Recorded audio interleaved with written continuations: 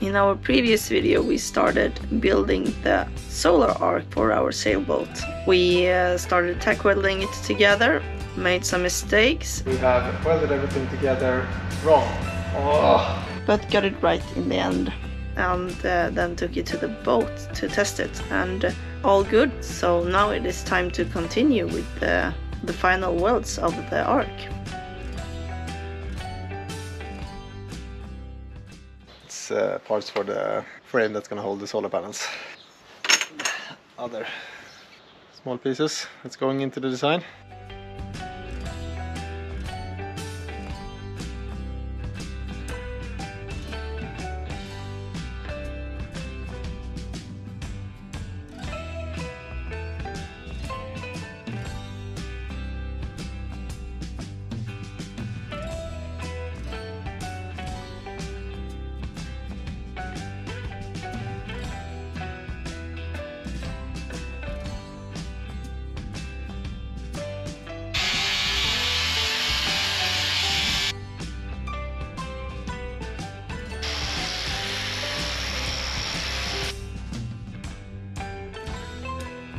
Looks really good. Good job. We still have 2 more steps of the polishing.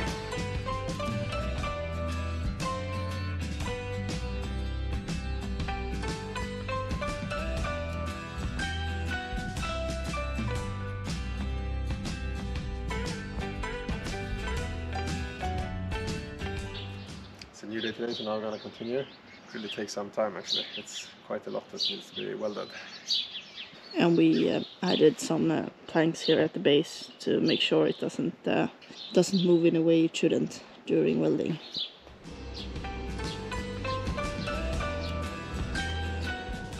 Okay, so it's all welded, and next step will be to start to grind down some welds, and we are also going to start to weld the frame that's going to sit on top, that's going to hold the solar panels. It will be fun to see how big it is as well. Quite nice day today. Mm-hmm. Finally nice some weather. spring feeling.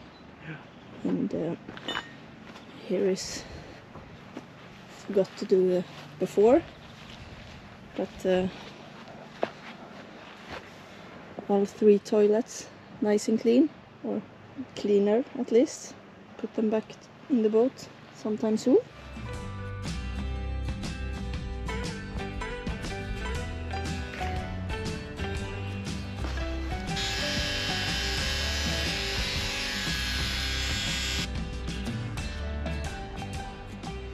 Still 2 more steps to go. I think it turns out really good. It looks good. There are some small defects, but I would say it's Minimal. You good barely see that. good enough for us. Yeah.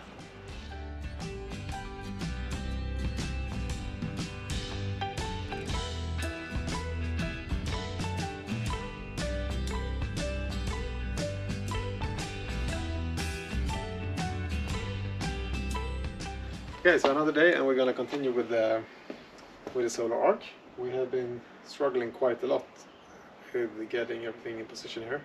And that's especially trying to position the frame that's gonna hold the solar panels in relation to the arc where this frame is gonna be welded to. I mean, ideally you would have a big flat welding table where you put everything up on, or at least a flat floor, but we don't really have that, so we try to make everything flat and measure it with our laser, and then just try to position everything as well as possible. But it's very, very difficult, and I think our tolerances are quite small as well, because the panels have quite a tight fit in this frame, and if we don't really get it right, we will the spacing between the panels and the frame will not be equal. I guess we'll just try to position everything as good as possible, tack weld it in place, and then try to get the panels in place and try them out. I think could also have the panels in place from the start, but just one small spot from the weld will probably crack the glass in the panels. That's why we're trying to do it without them here.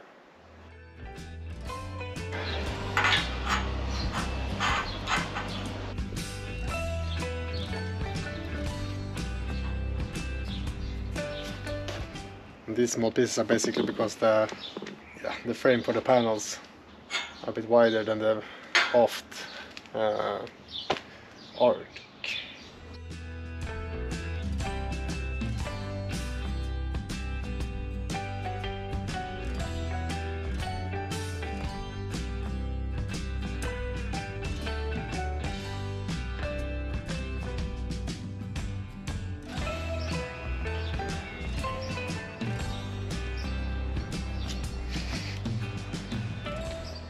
Pretty big. This is where you will be able to stand on the boat. But you will be a little bit higher than ground. Yeah.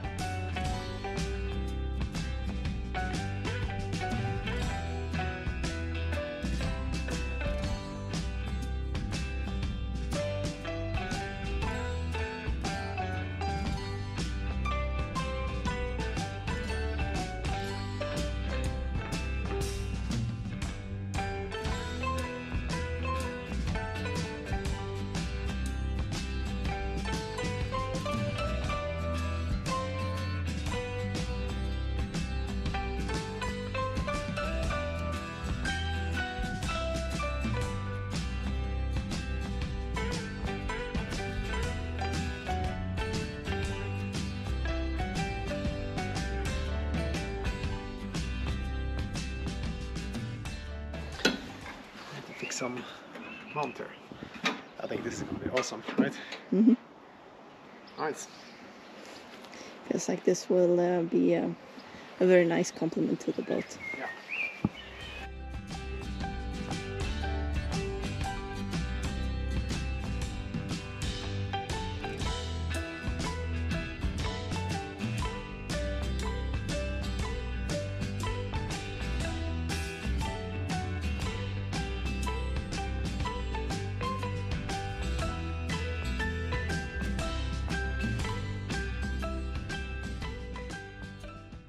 Next step now is to make the final welds, right? Yeah. We're going to do some more attachment points as well here for the panels. We're waiting for some material.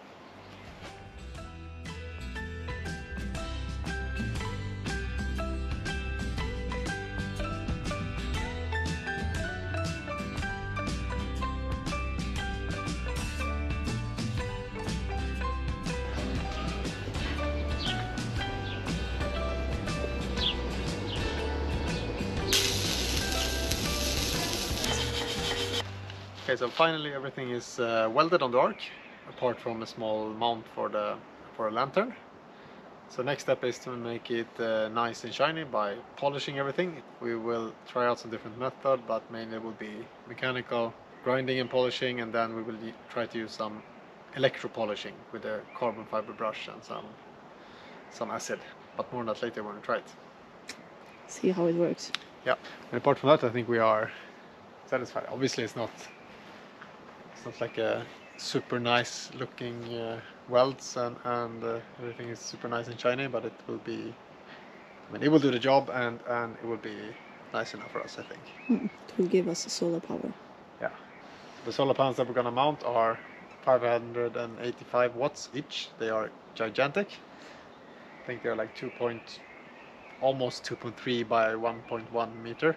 So that will give us a bit north of 1 kilowatt of peak power, and it's going to be super interesting to see how much it actually gives us.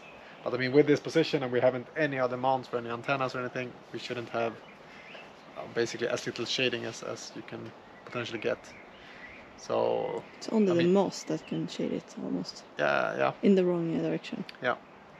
So I mean, apart from that, so I mean, they're really in an optimal position. So it's going to be really interesting to see how much energy we can produce out of them. I've tried to do some research, and it seems to be like a reasonable number to expect is like 3 to 5 times your installed power in accumulated energy over a day. So 1 kilowatt of panels in good conditions should give you somewhere between 3 to 5 kilowatt hours per day. But that's quite a large span, so we'll see where we end up on that one. It's going to be interesting. More evaluation later. Yeah.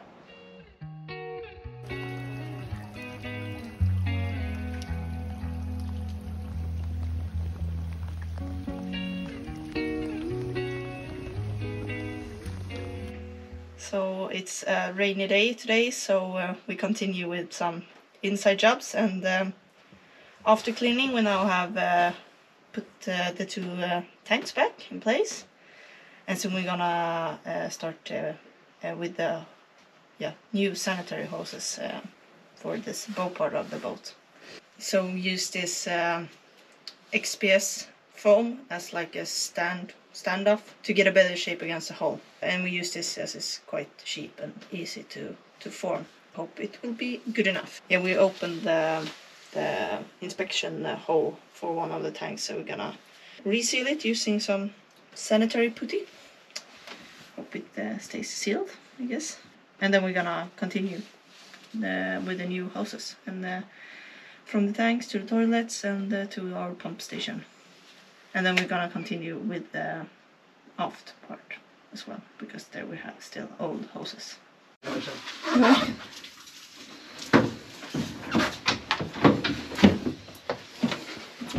Big one! So we're right in the middle of taking a new hose here. We're getting new hoses in place, and here it's a mess underneath there. There's a lot of stuff. You're taking everything, or a lot of it, away now. Yeah, and we'll try to redo it because it's been just a complete mess and very difficult to access stuff here. Time to seal it up.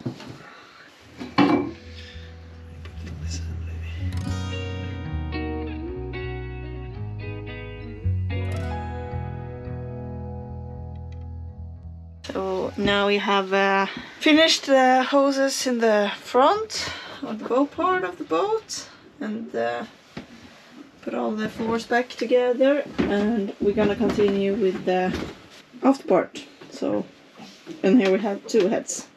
Somewhere here, the sanitary hose is hidden.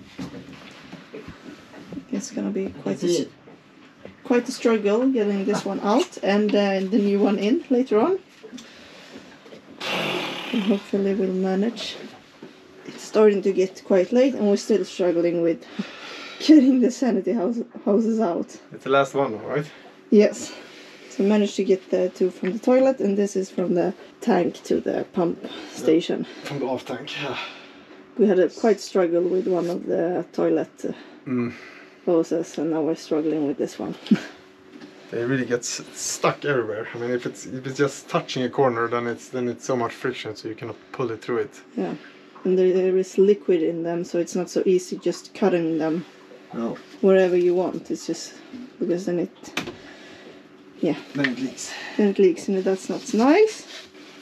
Oh, but let's continue and see if we can get this one out as well.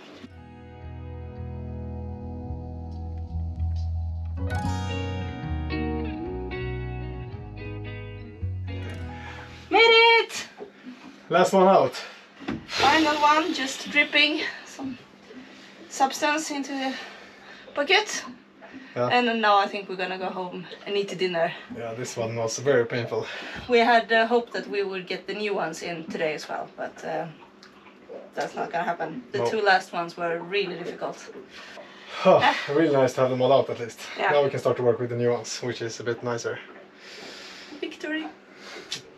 So we managed to get all the hoses out, and as mentioned earlier, we had the struggle with that it is they still contain something. We could cut everything like in pieces and take them out piece by piece, but then we risk although that leaking out into the boat, which we didn't want to. We also had this like plugs, orange plugs that you can put into the hose, but the problem by using them as plugs was that some parts the holes are just drilled big enough for the hose, so there's not much margin, so we couldn't like pull the hose through with that one in the hose either, so we just filled that with cloth, just pushed it in, and that worked quite fine actually. Then we didn't have to struggle with something else being bigger than the hose, and it was maybe a little bit leakage for one of the hoses, but not that much. Yeah, and now we're gonna do the final preparations for putting the new hoses back. I think we're gonna clean in the aft middle toilet a little bit before, and then I think we probably will reroute one of the hoses that was it was underneath the muffler, quite tricky to get out due to that, but I think we have room to route it on the side instead. Cleaning, cleaning, cleaning. Yes, yes, yes. So finally we got all of them routed. Just gonna cut the last one. Really nice to have this done. We have the cleaned a bit, and here we have some hoses. So nice on putting everything back together after it's been ripped up. 4 boards.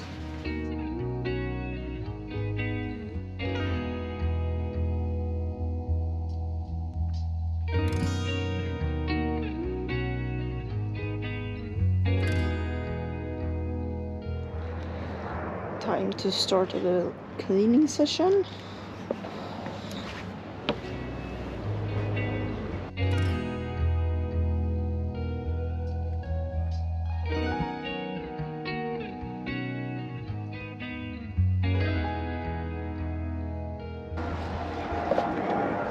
And here are some that are finished and already cleaned. Much better. And here is the water part, and for 2 of them they have cracks in them, probably due to they have been frozen at some point, so he will have to do something about them.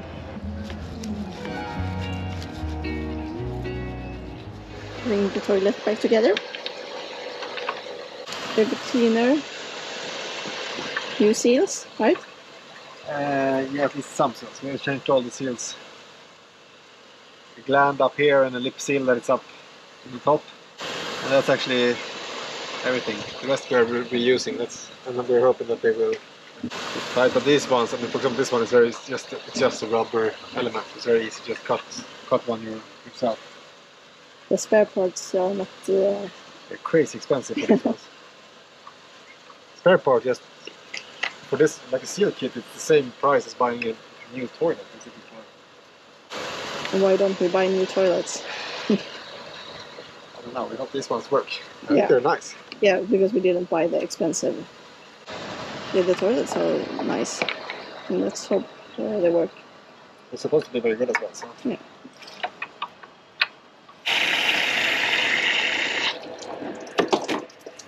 Moment of truth. It's probably not enough to fill it up.